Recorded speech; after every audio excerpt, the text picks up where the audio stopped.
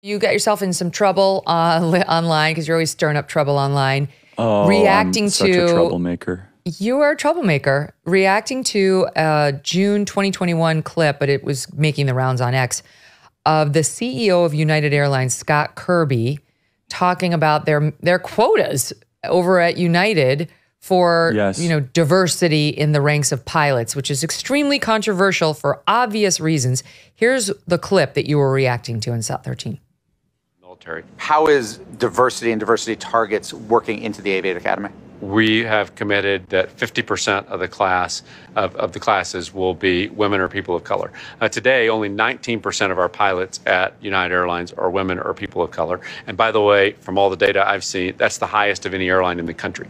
White males don't just dominate in the cockpits, also in the C-suite at United Airlines. Well, look, at United, I'm proud of the diversity that we actually have in our C-suite. I think if you look around corporate America. Correct me if I'm saying, though, so this was just based off your website, the people you list as executives, but out of 11 people, 3 are women. I believe 1 is a person of color. That's correct. But, in corporate America, I think, That's a low bar. How do you raise your own bar? Well, a lot of this is, focusing on it. We have programs one of the things we do is for every job when we do an interview, we require women and people of color to be involved in the interview process. Shut up. Oh, I'm sick of this nonsense. It's so repulsive. All right, so wait, let me finish it by your reaction to it. And people freaked out because you said the thing that you're not supposed to say, but that's what you're known for. Here he is in SOT 14 on Charlie Show.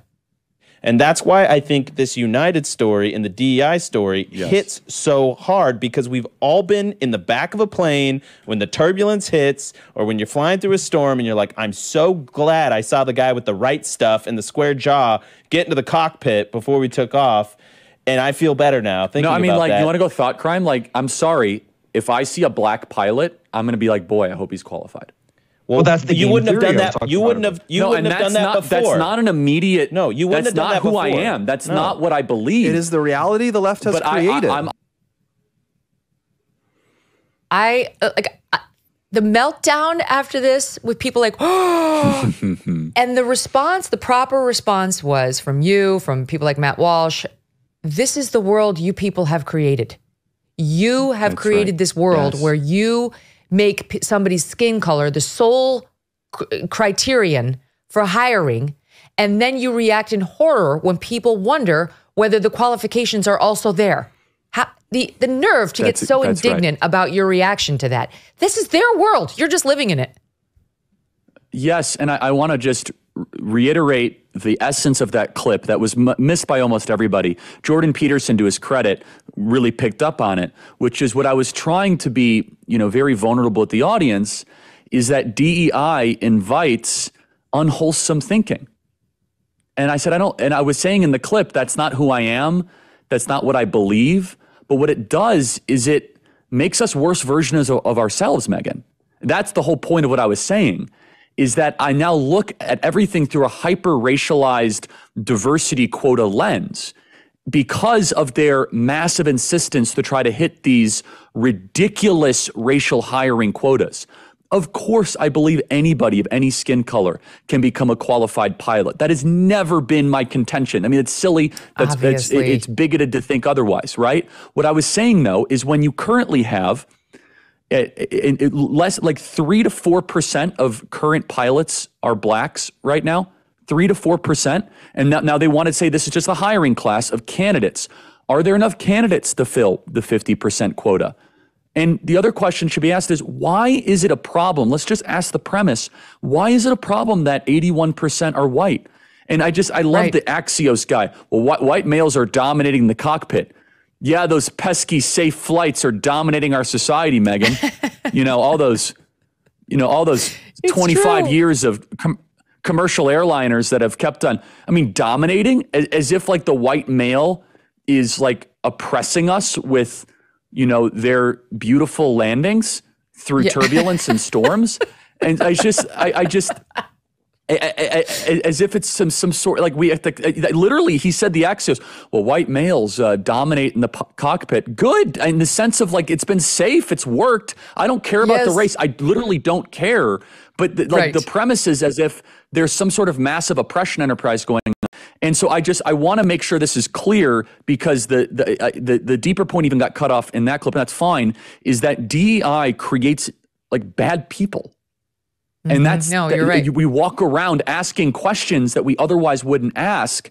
And I happen to say the quiet part out loud because I don't like thinking that way. I feel dirty. I feel like sinful. I feel that I'm now asking questions I wouldn't otherwise ask, but they've invited this entire conversation. And by the way, I just want to make this clear, because then some people say, but Charlie, they're totally qualified. Hold on. Every analysis that we have of similar quota-based affirmative action programs always results in the lowering of standards, whether it be Harvard, whether it be in federal hiring practices. Oh, at Harvard, admission standards were lowered 20 to 30% for black students versus Asian and white counterparts. So you can have one or the other. You can have excellence or you can have diversity. And I, for one, someone who has flown millions of miles and over 3,000 days of travel in the last decade, I want excellence in air travel. I don't care about the skin color of the person. It's just the same. Exactly. I'm sorry. And by the way, these are not appropriate places. In medicine too, though. This is happening in medicine. These are not appropriate places for quotas or a hyper focus on diversity. They're just not. Like, people have to have confidence that everybody gets into that cockpit or into that OR based on one thing, and that is merit. That's it. Like, they deserve to be there. I want to end it with this. Eli Steele, who I love, he's Shelby Steele's son, and he's brilliant. He's a great social commentator. For the record, he's a person of color. He's a black man, mixed race, I think, in any event, whatever. He says, in response to this, Charlie, he tweeted out, "What do you think Thomas Sowell and Shelby Steele have been warning us about for years? We cannot embrace the double-edged sword of racial preferences and its lure of an advantage without being stigmatized as inferior. It's the devil's bargain. It's too easy to point the finger at Charlie Kirk and slam him for racism. That solves nothing, and it makes racism the problem when the left's systemic deployment of racial preferences is the true culprit. This system benefits the corrupted racial essentialists like Claudine Gay at the expense of the aspirational. The sad reality is that the aspirational among us do not need these advantages. We do not need the man to help us. Our people didn't survive slavery for this, and we should honor our ancestors through our untainted achievements." We all know the value of a good night's sleep. You feel better, you look better, you have more energy. The list is endless. Yet, getting better sleep is a tough resolution to follow through on. It can seem sometimes like a lost cause. You're too hot, you're too cold, you don't know what's wrong, but you're not sleeping well. But now there's Cozy Earth. Cozy Earth has the softest, most luxurious, and responsibly sourced bedding on the planet. And because their bedding is made with premium viscose from highly sustainable bamboo, it's naturally temperature regulating, so you sleep comfortably year-round. As one customer put it, "Buy these sheets. The difference in my sleep was immediate and worth every penny." I couldn't agree more. Experience life-changing luxury with Cozy Earth's bedding, bath, and apparel products, all backed by a 100-night sleep trial, as well as a 10-year warranty. Visit CozyEarth.com for details. Right now, you can save up to 35% off. CozyEarth.com. Go there now. Enter my promo code Megyn at checkout for up to 35% off your first order. Okay, CozyEarth.com. Promo code Megyn to get 35% off. Hey, thanks so much for watching. If you like what you just saw, hit the subscribe button for more clips and full episodes.